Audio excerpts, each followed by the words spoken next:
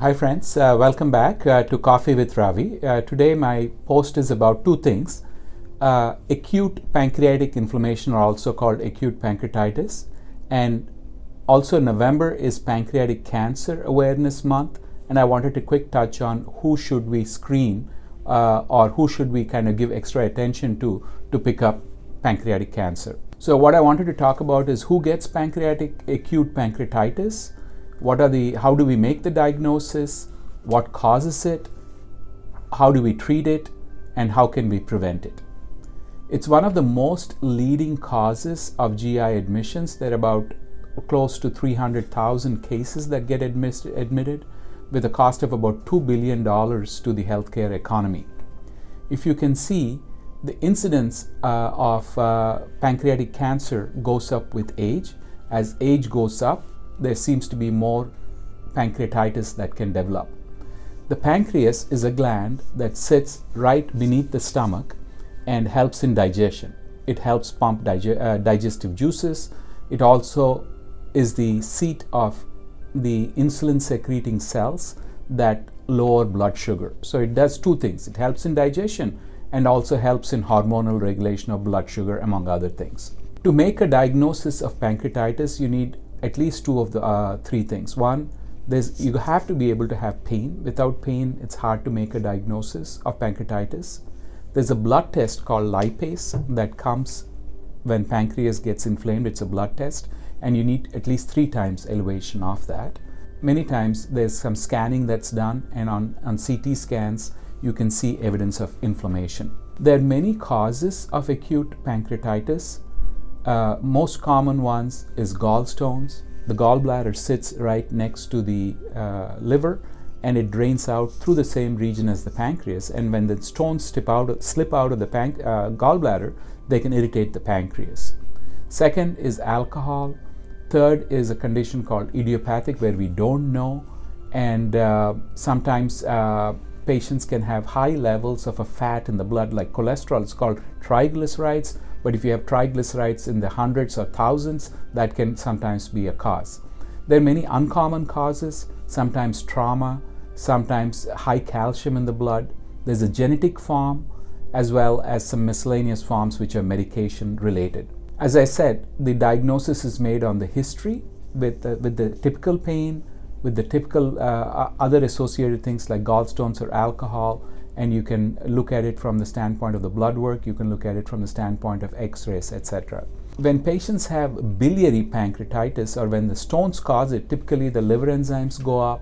Sometimes you see stones on the ultrasound. Sometimes we get an extra test called the MRCP, and the treatment for gallstone associated pancreatitis is to remove the gallbladder.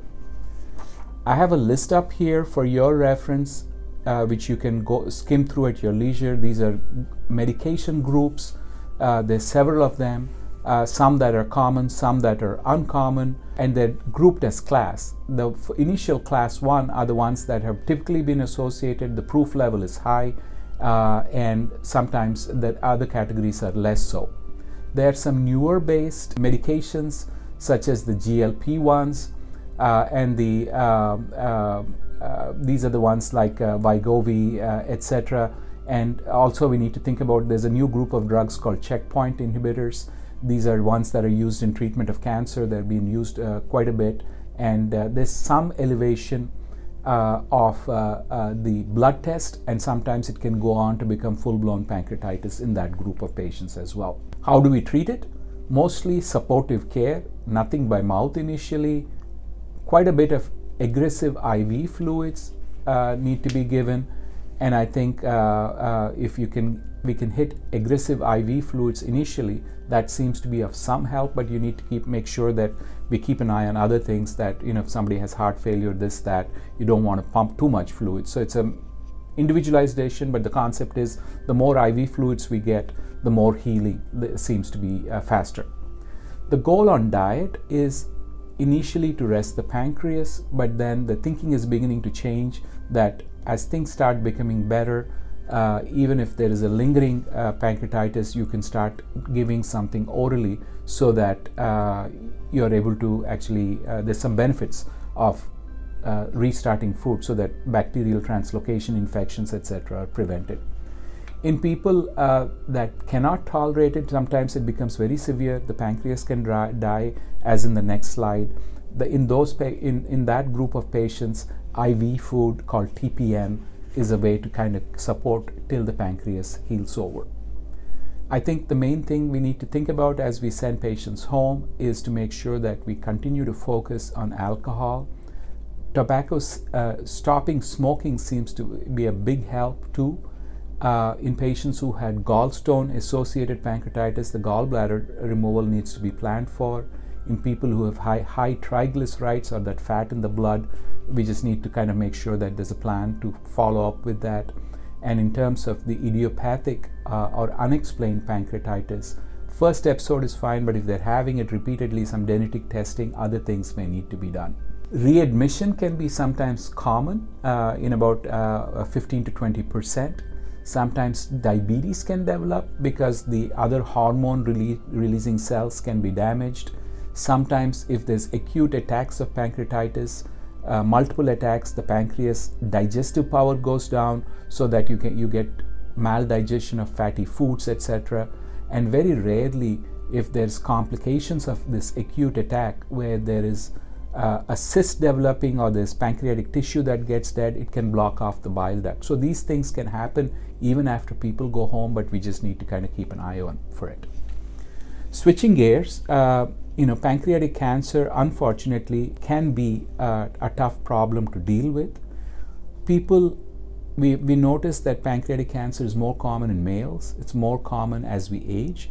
It's more common in people in visceral obesity, or just having obesity seems to be a risk factor. Smoking is a risk factor.